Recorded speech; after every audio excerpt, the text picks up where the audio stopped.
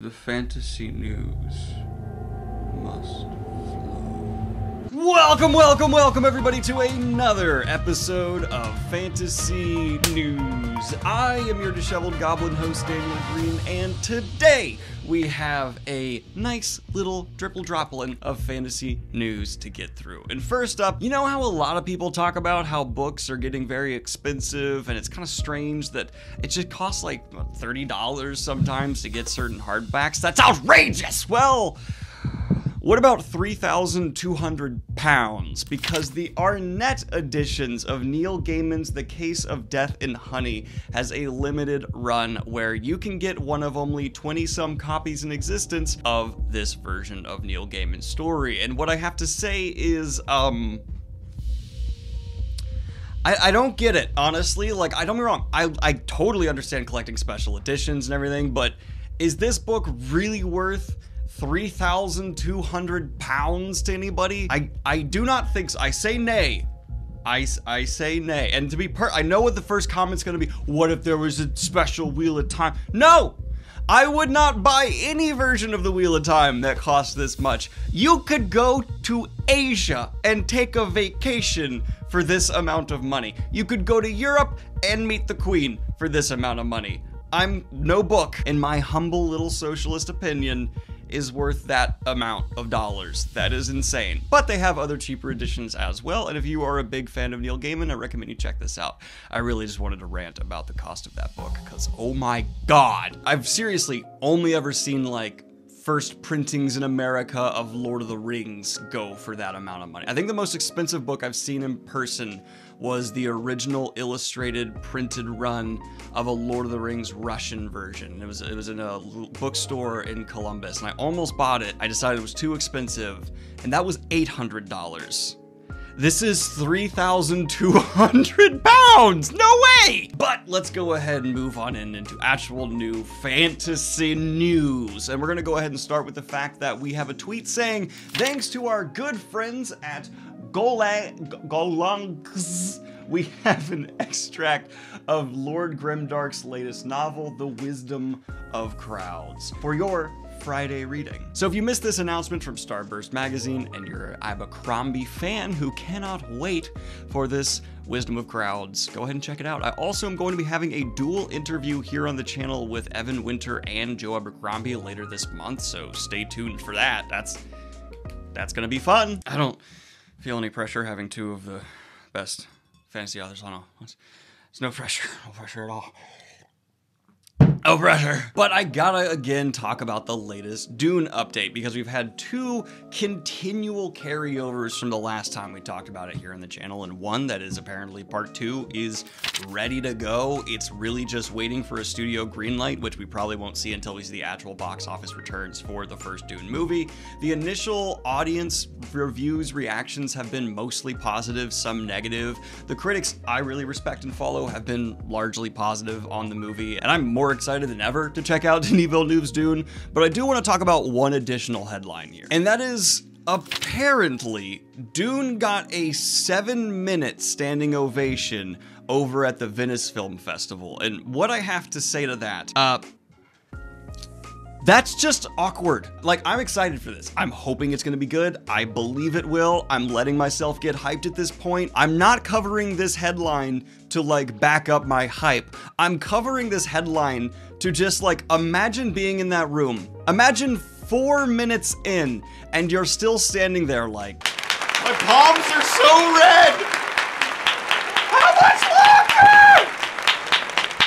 I'm pretty sure if you add up all the clapping I've done in my life, it would still be sub 30. So 7 solid minutes, that's like, what the hell? I get clapping at a play. I have never understood clapping in a movie, even if the director's in the room. I just don't get it. But speaking of movies people are mad at me for liking, apparently The Green Knight will finally be released in the UK on September 24th. I do recommend checking this out. I found it to be a very interesting, thought-provoking film. I loved the subtle background themes of like the evolution of story and how stories can be retold and change over time. The visuals were so striking, and I found the lead performance to just be awesome. I genuinely loved this, and if it's not your cup of tea, that's totally fine. I do not get, though, the people who are just like, the movie had no redeeming qualities. I don't know what they watched, because to me, it was outstanding. So the people who were like, it's a 1 out of 10,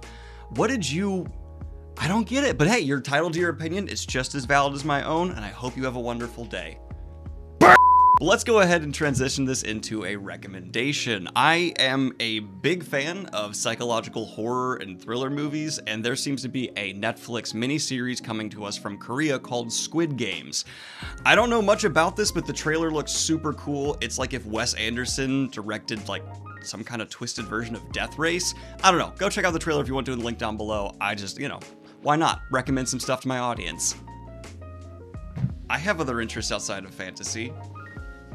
Leave me alone. And I know I may have made some Neil Gaiman fans earlier go, how dare you? He is worth 3,200 pounds for a book. Good God. Well, don't worry. I'm here to give you some good Neil Gaiman news. And that's that we are going to be getting a second act to the Audible Sandman adaptation. This is that full cast, wonderful performance with returning names like James McAvoy and everyone we saw before. But there are additional names coming on into this, including Jeffrey Wright, Brian Cox, Emma Corrin, Reggie Jean Page, John Lithgow, David Tennant, and many, many, many more. So if you liked Act 1, it seems like Audible had enough success to justify, and almost it looks like David Tennant joining, double down on an Act 2. But as we reach the high highs of having James McAvoy and David Tennant join the same audiobook production, I'm afraid to announce that humanity has made one of its greatest blunders. A blunder that will be in the history books, something we look back on and say, yes,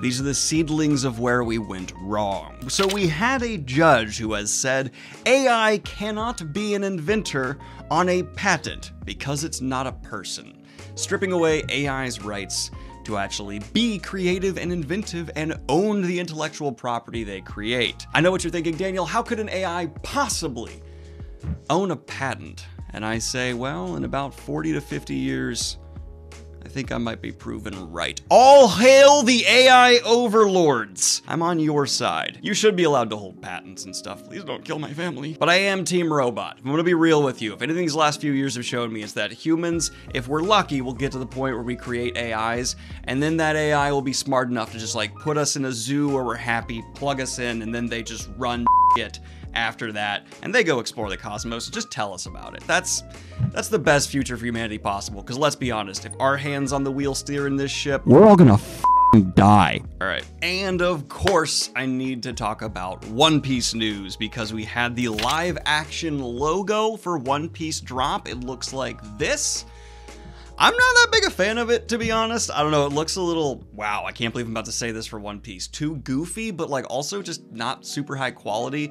I'm not trying to crap on the live action adaptation as a whole. I have been listening to you guys, and I respect where you're coming from. I do think there's a chance this could be good. Oda is signing off on it. Apparently people involved are very big fans, and I'm not saying it's guaranteed to be bad. What I am saying is I think a One Piece adaptation might have the largest uphill battle to fight of any adaptation I have ever covered here on Fantasy News, and I do not mean that with any exaggeration. I find the themes and narrative of One Piece to be substantially enhanced by the medium of animation and manga, and live action, unless you have a crazy budget and actors who are super dedicated, which they might, it's gonna struggle to really bring that in, and then if they're not going to, they need to change how they handle those similar themes or risk losing them. I want this to be good. I always want things to be good. I never root for things to be bad because I'm a fan like you, but I'm just giving my honest thoughts. I just think it's got a large fight, and there's also, of course, the huge stigma